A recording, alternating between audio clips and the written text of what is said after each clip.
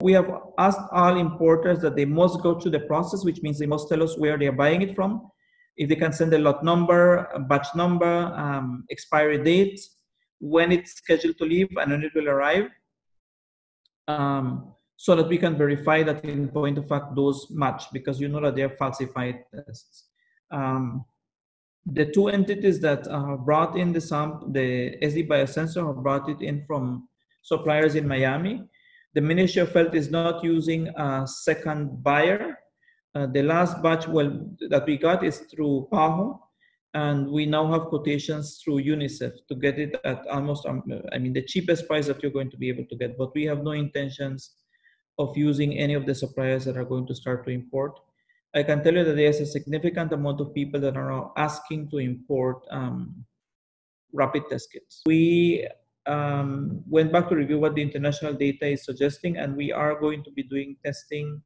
You know, once you're made the diagnosis, you will be tested again at day 14 to see if you're positive or negative. The consensus that has been determined by the team based on science is that if you are positive, the team at day 14 will do a clinical assessment of you. And if you are asymptomatic and have been asymptomatic for 3 days, if you're clinically okay, even if you're positive, you will be given a letter by the local quarantine authority to say that you are no longer under quarantine. And we will ask that you come back 14 days later for another swab to determine if you are now negative then. But the science will tell you that usually after 10 days, for the most part, people are not infectious. Or if you had symptoms 3 days after symptoms, you're no longer going to be infectious. In some countries, they are not doing any more testing. After 14 days, they tell you you're recovered and you go back to doing what you were doing before.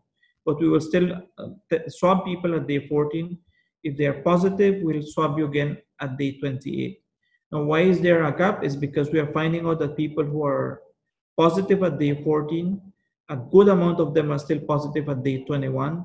So it's becoming overwhelming for the staff to be able to keep up with all the testing as you discover more and more numbers. So that memo is going out to public, to all the public settings for people to be able to review.